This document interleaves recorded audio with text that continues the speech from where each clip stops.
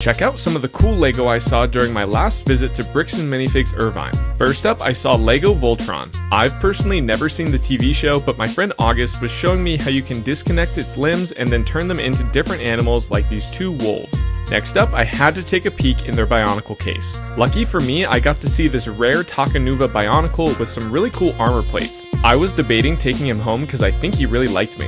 As we all know by now, BAM Irvine has one of the best selection of LEGO Star Wars minifigures.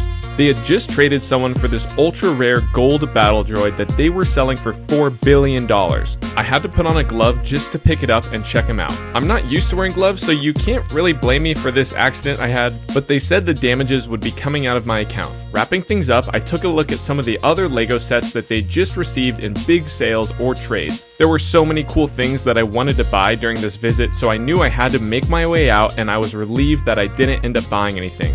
Would you?